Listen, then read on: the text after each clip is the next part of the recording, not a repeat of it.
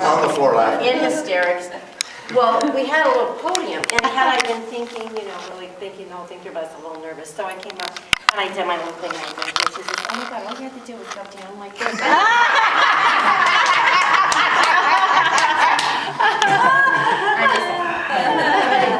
But it was fun. But we, we laughed. We had a good time. We did, and one of the things that we did as a group, I don't think it's ever been done by any other classes that night, but one of the things we did, and this is really Frank and Mark Donovan that really drove this a little bit, and it was really kind of their idea with Sue and Bill and us, and we actually put the bank, I was in charge of doing the hotel and banquet, because we got a responsibility to do something, each had a responsibility to do something.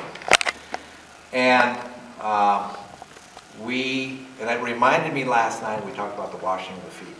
Jesus washed Judas's feet. Okay. That night we had all of our facilitators up. We all, the men, all went up and washed the feet of our facilitators. Wow. It was.